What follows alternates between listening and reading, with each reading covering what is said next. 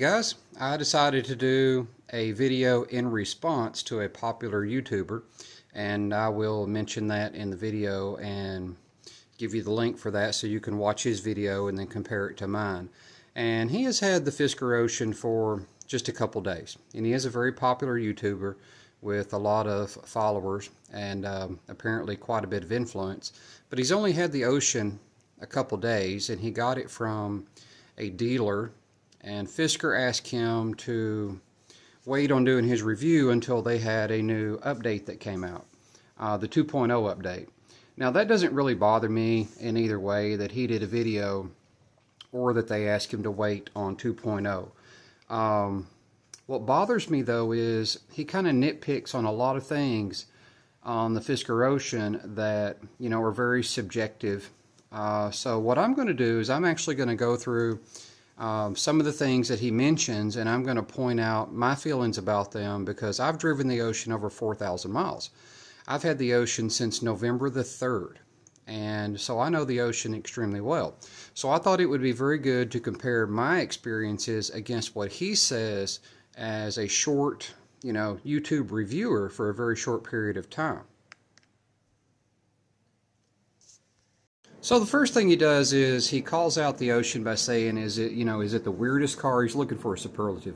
Is it the weirdest car? Is it the quirkiest car? And then he goes on to say, well, I think it's just the worst car that I've ever reviewed. And then he attaches by saying, but not for the reasons that you think. So he goes for a pretty sensationalized headline, and which I think is misleading because that's in his headline, and pretty much most of what he says is actually positive, but he puts that in his headline. So actually what I'm going to do is I'm going to go through most of the things that he points out, and I'm going to speak about that from my own personal experiences over 4,000 miles. So he goes around the car talking about how good the car looks. He does have the Fisker Ocean with the 20-inch wheels, which, you know, in my personal opinion, are the worst looking wheels that Fisker offers. But he gives the Fisker Ocean high praise for its looks. He goes around it and he talks about the exterior, talks about the cameras, talks about the wheels, and pretty much everything he says as far as looks is high praise for the Fisker Ocean. Then he gets inside the car. Well, first of all, he goes over the solar panel and talks about that. Talks about the range that it can give you, you know, which potentially, depending on where you live, is around 1,500 to 2,000 miles a year. So that's nothing to sneeze at. Then he gets inside and he goes over the interior, you know, talks about the steering wheel, which he likes, talks about the screen, which he likes, talks about the physical buttons, which he likes. And then after he does that, he gets in the back, talks about how much space that it has that he likes. And then after that, you know, pretty much goes downhill from his point of view. So I'm going to start pointing out bit by bit what he thinks compared to what I think after, you know, now I've owned this Ocean since November the 3rd. I've put over 4,000 miles on it. I even competed in the Fisker Max Range Challenge where I got 425 miles out of the Fisker Ocean. So I know it pretty well. So let's go over what he says, and then I'll tell you what I think about it. So the first big complaint that he has is the solar roof. Can you see that? I got the camera on reverse. So the first big complaint he makes is about the solar roof, saying he can't tell what it's doing. Well, that's true. We've known that, and that's something that we're looking forward to in an update. And he even mentions that in his video. So, you know, from my point of view, no big deal. We know what it's doing. We know what it should be doing. We just don't have the actual numbers, which is supposed to be coming out in the very next update this month. So, problem solved. So then he goes on and gets inside the car and he talks about how well it drives, talks about the materials and they're all good, talks about the visibility, says the visibility is great, and then he talks about the sun visor and makes a pretty big deal out of it. So let's look at the sun visor compared to what he says compared to what I think. Okay, so I'm inside the Ocean and he talks about the sun visor here and talks about how it goes forward instead of being back. I won't go back up here. You know, you can see how this is made. This is clearly a design choice where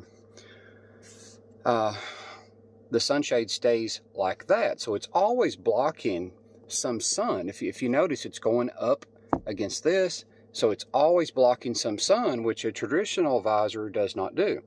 Also, you can fold it down and block some without blocking your vision, or if the sun is really bad, you can bring it down like that. So what he makes fun of, and he actually laughs, is the mirror. He says, you know, it's not big enough. Now, I found that odd coming from a guy. Maybe he likes to look at himself a lot. Now, my wife did mention that.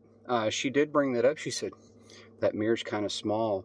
And, you know, it is kind of small, but for me, is it a big deal? No, heck no. I've always wondered why they didn't improve on the sun visors. You know, if it ain't broke, don't fix it. But looks like Fisker came up with a better design for the sun visor. I would be 100% on board with that, and I like it very much. It's a great design. Now, the next thing he talks about is the taco tray. And he talks about, you know, that maybe this should be an option, that it takes up too much room, things like that. Personally, I love the taco tray. It is a great take on, you know, being able to use space. I use it to eat on. You know, you could put a laptop there. I've used it to write on, to take notes, do things like that while I've been in my car. I just find it a fantastic feature. It's something that, you know, you get used to and you wouldn't want to do without it. Not every trim has a taco tray. The Ocean One and the Extreme all have the taco tray. And you can see here, you know, you still have all kinds of space down in there and space in under it. So that's not an issue. And then he points out that this over here, you know, he's like, okay, we have another tray over here, but we do not have a glove box. And he makes a very big deal out of not having a glove box. But this just shows me how uninformed he actually is, because every Ocean One has, which is what he was driving, every Ocean One has a glove box. Let me turn my light on. Let's see. Okay, here's my light. You can see right here. Ta-da! And I keep all kinds of stuff in there. I keep a flashlight, I keep my paperwork, I keep stuff like that. So, you know, yeah, it does have a glove box. And it's hard to do with one hand in film. But guess what? Let's go around to the other side.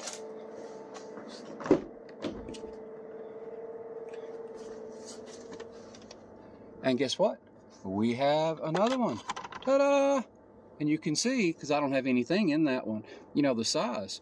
That just tells me that this was a poor review by someone that simply didn't understand the Fisker Ocean. And down here you have more storage. Right here. And I really like this because this is all rubberized. And when you put stuff down here, which is a great big area, it doesn't slide around. And then up here, you have more storage. And he does point out the wireless chargers. But there is a tremendous amount of storage up here that he just simply missed. And you know, duh, right there it is. Pretty easy stuff. Okay, the next thing he talks about is, let's see, I think I'm going to have to take this out of my phone holder. Just a second. Okay, I'm going to take this out. The next thing he talks about is not knowing how to put it into the different modes. And right now you can see my car is in fun mode. And right here, you simply press on this to change the modes. And he kind of makes a big deal out of that because it's not labeled. You know, read the manual. That's pretty easy. And then he talks about hyper, earth, and this is another thing that shows me that he's not, you know, very experienced with the Fisker Ocean. He talks about earth giving, you know, the same power that you can get in others, and it's delayed, and he talks about the rear motors kicking in. And earth mode is front-wheel drive. Earth mode disengages the rear electric motors. So that was a pretty big miss as far as his reviews. And then fun is all-wheel drive, just so you know. And then hyper is all-wheel drive too. And it does remap the throttle. It is, Earth is designed around how responsive the ocean is going to be, how fast you speed up, everything around Earth, even the climate, okay? The climate, the heater, everything revolves around trying to be as efficient as possible. And he seems to totally miss that because, he's talking, well, if I floor the accelerator, well, you may have it in Earth mode, floor the accelerator and need to get out of your own way. So you do want the ocean to speed up. It's just not as responsive in Earth mode. So that was a big, big miss from his review. Okay, another thing that he talks about is the steering wheel, and he likes the steering wheel. He likes the big chunkiness of the steering wheel.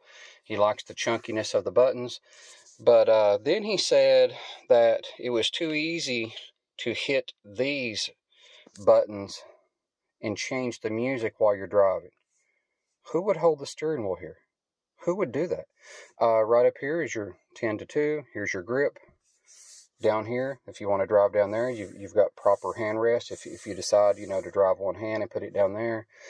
Over my 4,000 miles of driving, never have I once changed either of these while I was driving. I found that pretty odd. That just seemed to be something to nitpick about. Maybe just keep your hands in the proper place. The next thing he talks about is boost mode, where you are limited to 500 boost. You can see how many I still have. I still have 500. The reason I have 500, which seemed to be missed by his video, is hyper mode is just brutally fast. I mean, brutally fast. I see no reason to engage boost mode unless you just want to show off in front of your friends or take it to the track. And I think that was Fisker's design here was, they didn't want the Fisker Ocean to simply be abused. And so, they're trying to protect the drivetrain, which, and the battery, which makes perfect sense to me. It's my understanding from Fisker that you can use more than 500, but they may not cover it under the warranty. So this is a warranty thing here. I have zero issues with it. Hyper mode is more than you need. I see no reason to even have a boost mode. Now, the next thing he points out is California mode, and in his particular Ocean, these windows did not roll down. And most likely, he simply didn't know. He probably just needed to do a soft reset, and that would have solved the issue. To do a soft reset, you simply hold this button in, and you hold that button in for 15 seconds, and that would have more than likely cleared the issue, but he simply didn't know that. Okay, the next thing he talks about is the cameras, and he talks about, how sometimes he might put it in reverse, and the reverse camera may not come up. And again, I think this is from simply getting a car from a lot that he didn't know much about, and they probably didn't either. All he would have probably had to done was done one soft reset, and that would have fixed the cameras with zero issues. My cameras work fine. It's never been an issue. I have gotten the car, since I have owned the car, I have gotten in the car 2 times, and the screen has been totally blank. Just totally blanked out when you start it up. Reach over here, do a soft reset, and I know Teslas have to do the same thing, and that fixes the issue. This YouTuber was just unfamiliar with the Ocean. Okay, the next thing he tries to make a big deal out of is, let me turn the volume down here, is Hollywood mode. He's saying, this button down here doesn't tell you that the screen rotates, and he tries to make a big deal out of that. But I think pretty much everyone that has ever watched a video on the Ocean, that's one of the first things that they have seen is that you can rotate the screen by holding down the button for 2 seconds.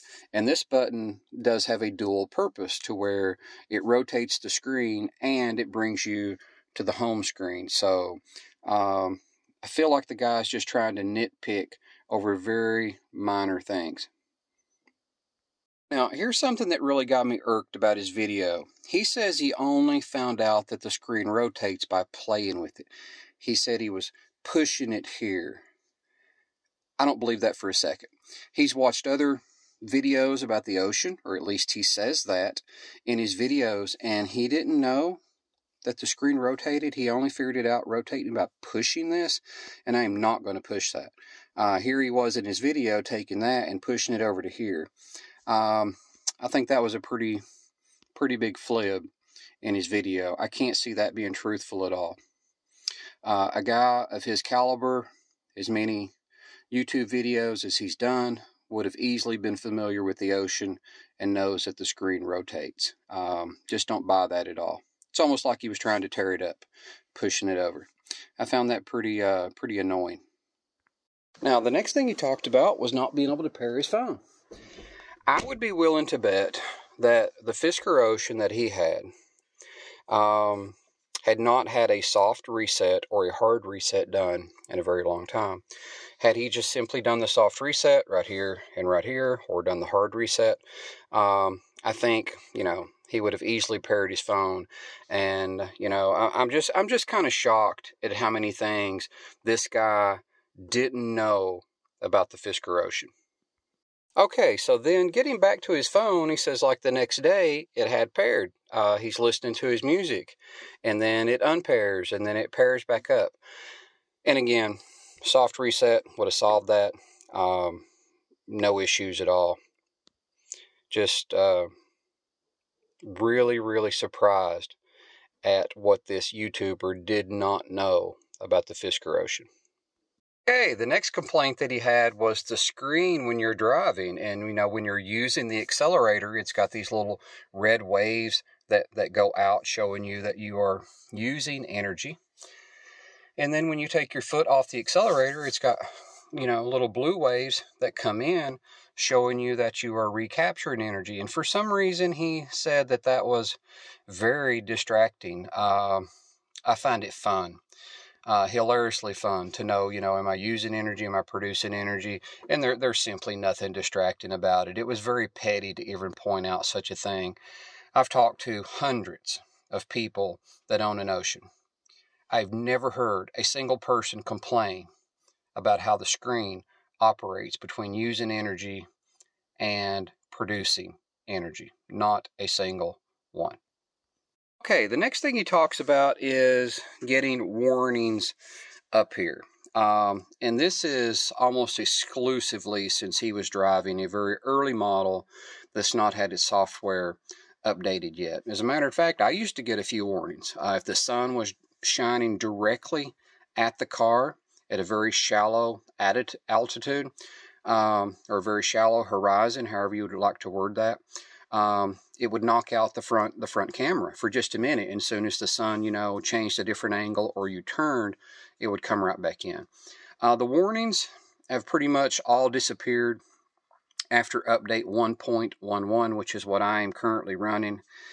And the only warnings that I get now is at night. If it's dark and it's foggy, it will knock out the front camera.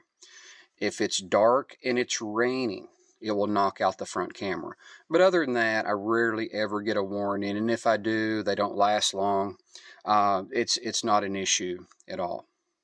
Now, another thing that he talks about is the car potentially rolling back. And I want to say potentially because I have driven the ocean with every version of software that it's had. I've had mine since November the 3rd. And I want to try to be as clear about this as possible. I've written reviews on this. I've done videos on this. And the car will potentially roll back. Initially, the way the Ocean was set up is it would hold the brake for approximately 2 seconds. And then if you weren't, pressing back on the brake or pressing on the accelerator, yes, it would indeed roll back. And it was a pretty quick rollback. If you've ever driven, a stick shift, that's about what it was like. It was about like pushing in the clutch and the car would roll back. And, that's, I don't know. I've driven a lot of cars. That was super easy to adapt to. Oh, okay, it rolls back after 2 seconds. Okay, keep your foot on the brake or, be ready to press the accelerator. It was something that was so easy to overcome. Anybody, you know, that's been a driver for any length of time. It wasn't anything that I ever considered dangerous. It was just something that you need to be aware of. Now, in update 2.0 that's coming out at the end of this month of February, I believe, it is going to have the hill hold feature, so that will no longer do that. So, you know, instead of the 2 seconds of hold, it's probably going to hold until you press the accelerator. Okay, the next thing he points out is, let me make this a little smaller. The next thing he points out is the key fob. Now, I have done multiple videos over the key fob because the key fob is just, it's just different. I mean, you just have to accept it. The one thing that you can do is you can use the NFC reader, and the NFC reader works. I've never put that up there a single time, and that not worked exactly like I want it to, every single time. Now, don't know if he was aware of that or not. He didn't seem to be. Locking the car, if you press the lock button like I just did right there, you know, it locks it. If you press the unlock button, now this is where it gets tricky. You press the unlock button and you expect it to unlock, and it probably will here because I just locked it. Okay, but sometimes when you've been away from the car for a while, like he mentions in the video, and he seemed oblivious to this, the car goes to sleep. So when you come back out and you press that unlock button once, the car has to wake up. That takes roughly about 4 seconds. If you press the unlock button and it does not pop the handles out the first time, just count to 4. 1001, 1002, 1003, 1004, and then press the unlock button again. I'm telling you, it's going to unlock 99.99999% of the time when you do that. I've learned to do that. I've done multiple videos on it, and it's dirt simple. And if you don't wait the 4 seconds, what you end up doing is you'll press it, nothing happens. You'll press it, nothing happens again. And that's because you're just not waiting the 4 seconds. So if it doesn't unlock the first time like we're used to, just count to 4, press it, and it's going to lock. Press the lock button there. Okay, now I'm going to unlock it again. And you can see, you know, the fob works really, really well if the car is not asleep. If the car goes to sleep, you press it once, wait 4 seconds, press it again. Pretty much every Fisker Ocean owner will tell you the exact same thing. Okay, I want to be completely fair to this YouTuber because here is what I used.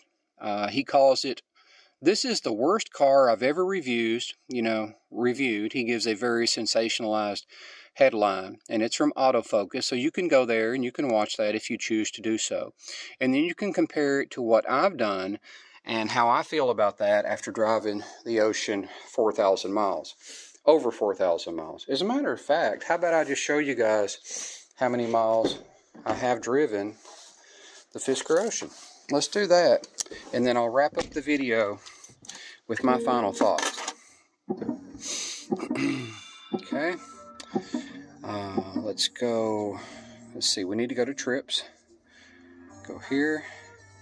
And you'll notice that his didn't have trips because his was not updated. So since I've owned the Ocean, I have driven 4,419 miles. And I'm telling you guys, the Fisker Ocean is just an amazing machine. It's fast, it's fun, it's techy, and it's only going to get better. I cannot wait for update 2.0, 3.0, and actually the one that I am most looking forward to is 4.0. That's really the one that I want. And the reason that I want 4.0 is because that's going to activate this. Now that's the digital radar. My car is pretty dirty. I don't even know if you can see that or not. But that's going to activate the digital radar, and we will finally have adaptive cruise. Right now we just have regular cruise, but I really look forward to that. And I don't think he talked about the range enough. The Fisker Ocean has 360 miles of range, and I mean, that is a lot of range for an electric vehicle. Now, my car is very dirty right here. I don't wash it to take videos. I don't pamper it.